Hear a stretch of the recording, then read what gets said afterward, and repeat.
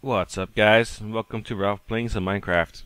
I was gonna go fly around and try and find a jungle temple and then a desert temple, but then I found this weird floating rock.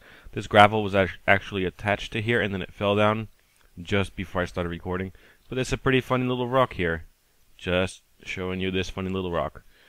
Anyway, I'm gonna go fly around and see if I can find anything cool for you guys. And right away, this is pretty nifty. I found a desert temple, a pyramid type guy. So first of all, one of the cool things is I'm in creative mode right now, and if you look, the creative mode menu is a lot different. There's materials, brewing, combat, food stuff. The whole menu is sorted a bit better than before. There's even your survival inventory with armor, so I can drop stuff into there. There's a destroy item. Search. I think you can just type, like, I'm looking for, let's say a sword. Yeah, there are some swords. So then I can get swords, or a pick, and then it shows me all the picks. Or gold, all the gold stuff. So it's pretty easy to use this inventory now. Like redstone. I'm looking for redstone. There's red wool as well. And redstone ore, redstone repeater. I'm looking for torches. Torque? What is this? Detector. That's why Tor is there. Anyway, that's how that works. It's a pretty cool new addition to the game. Otherwise, single player commands, so I can do /game, hit tab to finish the word, and I'll change that to serve, tab, enter. Now I'm in survival mode, which means I can die, and I have this menu back as before. So let's check out the temple. Dun dun dun. I hope there's no bad guys in here. I'm not really prepared. Anyway, let you know, actually, I know what these temples, what they have in stock. You dig in through here, and that is a stone pressure plate there. And if you touch it, there's a bunch of TNT. So actually, let's get ourselves a pick. Switch quickly to game. Oops, game mode, creative, or I can even do give. Let's do a give. Let's do a give command. Give, pick, no, diamond, pick, no, the player. I'll have to give it to myself. Give Ralph, diamond, pick. Diamond pick is. I have to find a number. Screw it. Let's just do game, creative. Now I can get myself a diamond pick. And I'll put it in my survival inventory so I can put it in here, but it doesn't matter. I have the pick now anyway.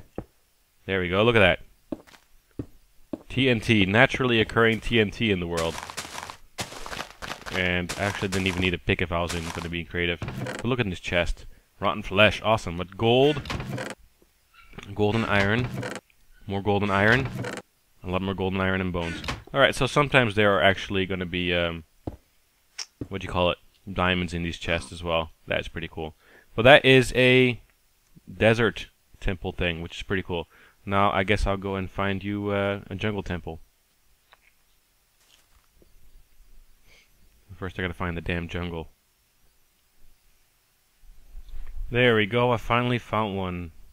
It took a long time. It took me at least half an hour today trying to find one of these damn jungle temples. But here finally I've got one. And it's pretty awesome. That I finally found one. I'm gonna stay in creative mode, I guess. See if I can even find the entrance. There's ways in and over there. I think there's supposed to be some stairs out on the front. Or that looks like a way in, actually. There we go. So the stairs I was talking about out the front are not here. Okay, so there's no stairs out the front. Or that was the front, actually, that I just found.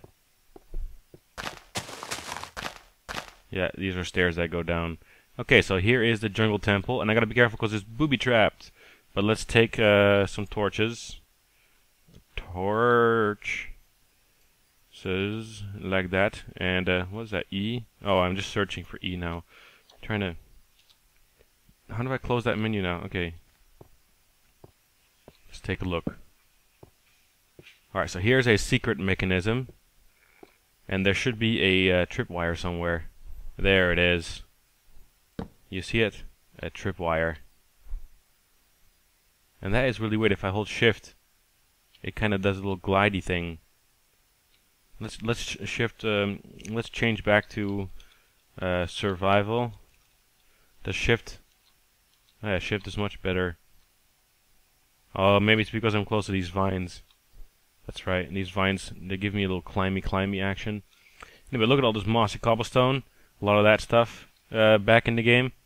Let's see if I can figure out how this one works.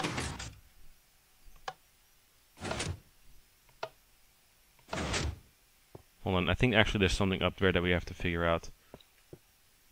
Hold on. There's pistons moving. I guess I'm in. Wow, 2 emeralds and a bunch of other stuff. Let's see if I can get out of here. Alright, where's my... Oh yeah, I don't have my diamond pick again. Alright, switching game modes again. But the nice thing is... Another nice thing. Creative. Naturally occurring pistons, so you can grab some of those as well. That is pretty cool. So we've got naturally occurring TNT, naturally occurring pistons. Here's a trap. If I walk over that, it shoots arrows. If you walk around it, you're okay. The redstone goes down there. Ouch. And there's another one, apparently. There. Alright, what's in this chest? More iron and bone. I was going to say silver, but whatever. And I think if you destroy it, it also triggers it. Well, then that's it. And then we've got... Well, we can't pick it up because actually I just destroyed it in creative mode. But yeah, that's a jungle temple. Pretty awesome loot and stuff in here. Even a dispenser and all that. I figured out all you can find in here, you can take all of that with you as well. Another quick little notable things you can find in the jungle are these little guys. If I'm not mistaken, they are... Hold on, let's see. Game... hold on. Game... Survival. It is easier to use the too many items way of doing it. But these are cocoa beans. Finally, they occur in nature. That is pretty cool too.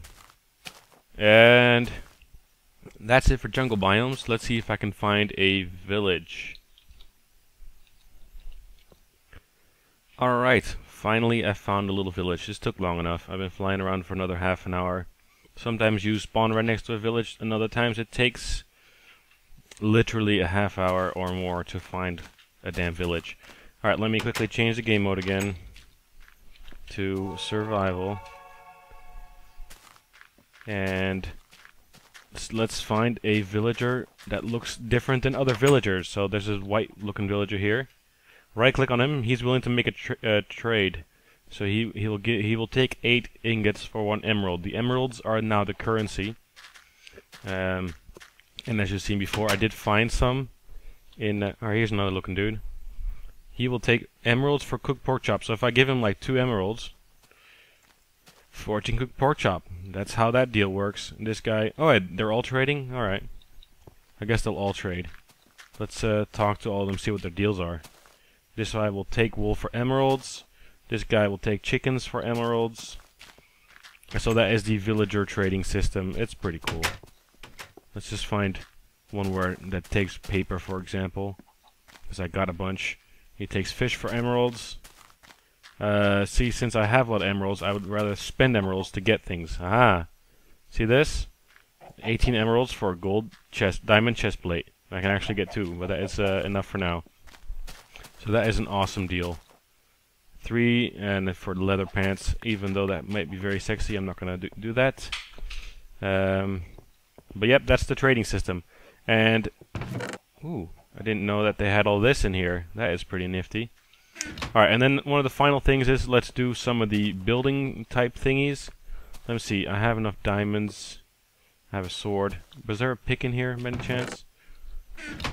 Actually, let's take all of these things and see if we can trade with one of these guys to get a pick. Alright, you know what? Instead of getting a pick, I'm just gonna take some of this wood and craft my own stuff. Alright, first off, these wooden logs. Apparently now you can place them sideways. So I don't know if that works like pistons now. Let's see. Yep, there we go. And I have to probably jump on it like this to place it upwards. Alright, that is a little bit confusing, but fun nevertheless. I like it. So let's take all of these. The next thing is with upside down stairs and upside down slabs. Apparently now you don't have to stick it to anything anymore. You can actually just place it on the top half of stuff. So let's make a stair and a slab, or that's actually a bunch of both. So, alright, these are still right side up. Hold on, how does that work? If I click on the top half and the bottom half, yeah, so that's how that works. Bottom half and top half. So that's a lot easier to make steps like this now. All these chickens. So bottom half, top half. There you go, steps. A lot easier. And apparently also you can now lay redstone on top of little half slabs like this. So that is also really cool. And there are other things that are new in this game, but I'll leave it at that. And you know, getting experience from mining and smelting and all that. I'll show you guys that when I get to my single player again, my Mr. Survival.